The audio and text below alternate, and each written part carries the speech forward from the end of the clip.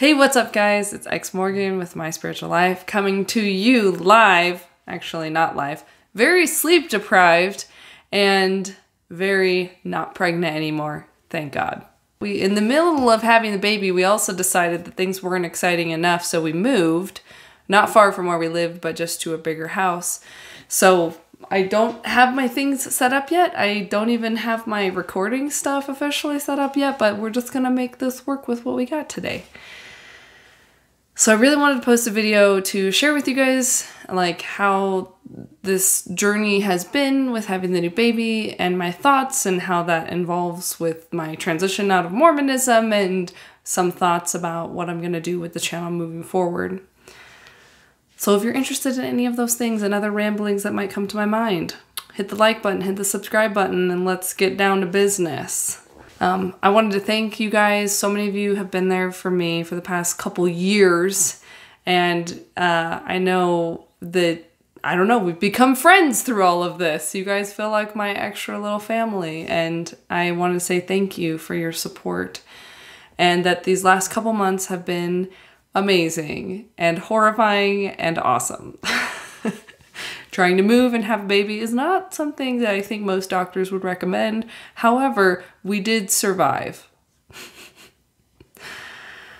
So the birth of our son went really well. His name is August and he's perfect and we love him and he is doing great. Both of us are doing great. I'm recovering really well and we're tired, of course, but luckily he's not really colicky or anything, so he's just a normal, difficult newborn as opposed to like an extra difficult one. So that's nice.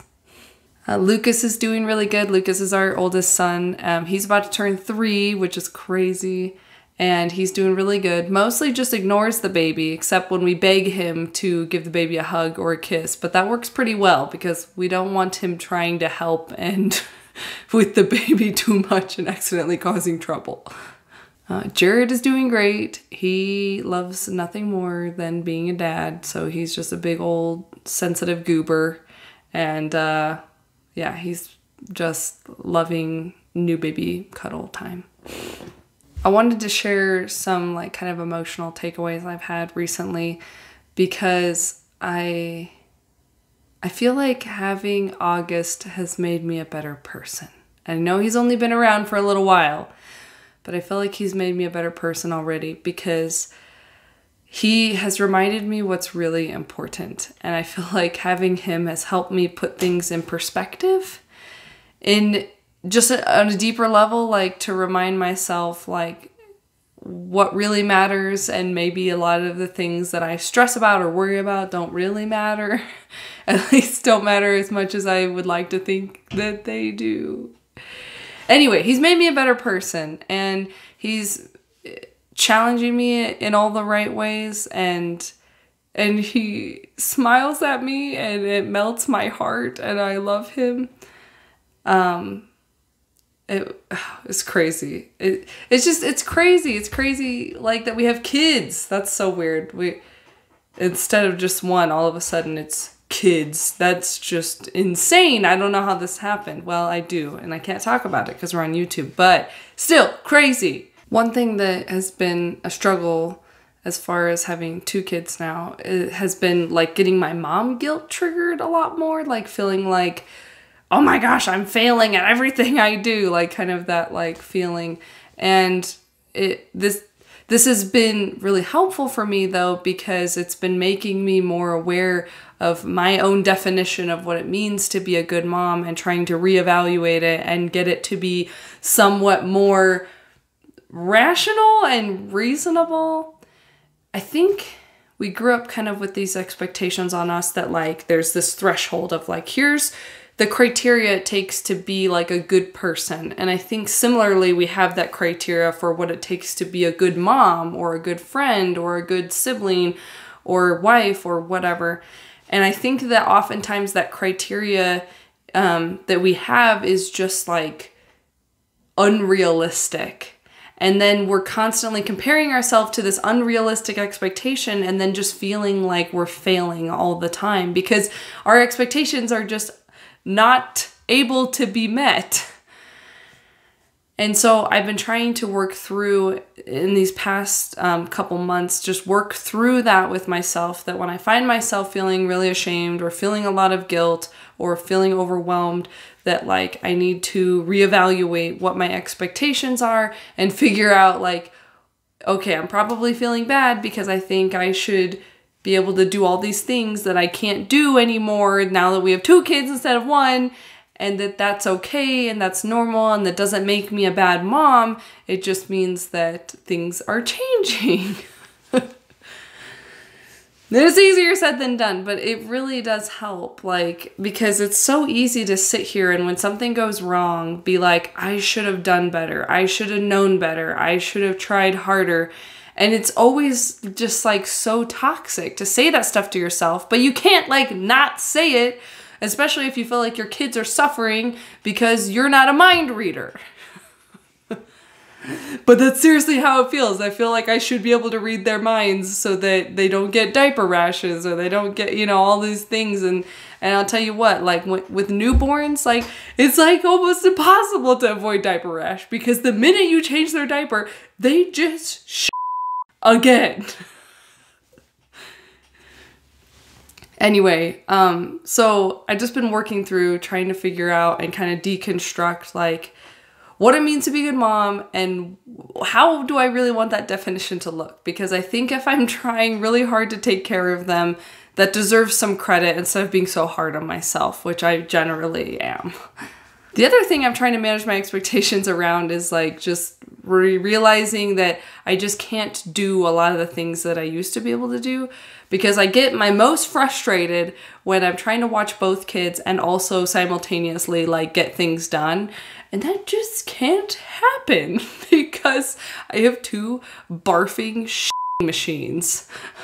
But I'm just reminding myself that it's okay if things don't get done, which is hard because my brain is very perfectionist. So like the other day, I was like, I just want to unpack the closet today. That's all I want to do. And of course I'm like trying to do that, but the kids need me and all this. And so finally I walk into the closet and I have like a second to unpack some things. And I stand there and I just look at all the boxes and I'm just like, oh my God, this like is just too much. And then I thought to myself like, what's going to happen if I don't unpack these boxes today? And I thought about it and I was like, nothing.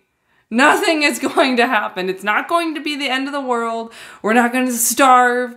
We're not going to be naked. If we were going to be naked, we probably could just like open a box and pull something out. But just like trying to bring myself into the moment and realize like, okay, this is okay. Everything is fine. And you know what? Boxes will be packed one day. Maybe by the time we pay off our 30-year mortgage, the boxes will be unpacked. But you know, if not, nothing bad will probably happen. Hopefully.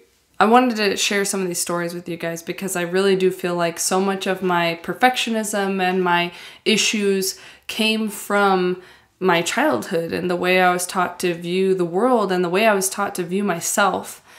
And I am trying to break out of that. And I think that it is a very common experience to be struggling with this. And so I just want you guys all to know you're not the only ones. Unless you guys aren't struggling with it, then this is going to be super awkward, embarrassing. Oh well. Anyway, moving forward with this channel. This community means so much to me, and I really don't want this channel to stop here. But I also want to facilitate a positive influence moving forward because I know that Mormonism will always be a part of my story, but I also know that I don't want to talk about it exclusively forever because I want to move on. And so I hope that I can find ways to incorporate helpful information for you guys, helpful content and uplifting content, and hopefully maybe even doing more interviews or sharing more of other people's stories, and talking about like, how do we move forward? Like, how do we let go of the labels and just like learn how to be a human being in this world, how to move on.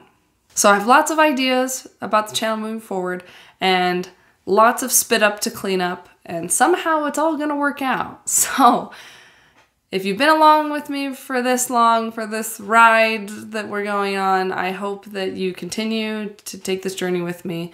And I would encourage you to click the link below to join my Facebook group where we can be buddies and I post live videos in there. And also to join my newsletter where I update you guys also about like workshops and retreats and things I have going on, because I'm always doing something.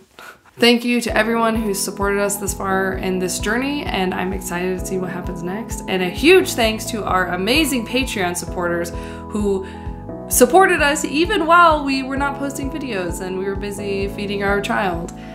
Both of them. I didn't just start feeding the new one, I was feeding them both.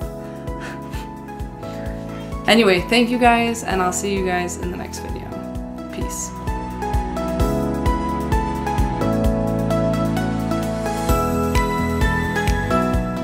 Hey, what's up guys? It's been a hot minute since I've done this intro. Oh. Hey, what's up guys? It's ex-mormon. Why does this feel so unnatural? What does it mean to be very not pregnant? Like so not pregnant. Even more than most people. Whoops.